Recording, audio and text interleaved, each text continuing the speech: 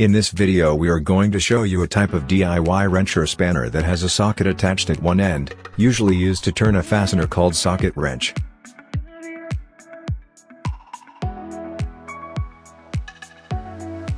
Socket wrenches are widely used hand tools for easy tightening and loosening of common fasteners, typically nuts and bolts.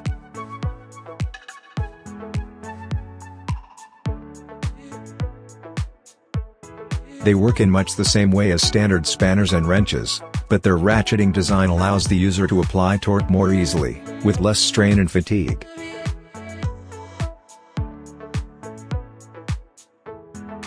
Only you need few items like a bearing and sprocket, a square pipe, a nut bolt etc. involving mechanical operations like welding and grinding etc.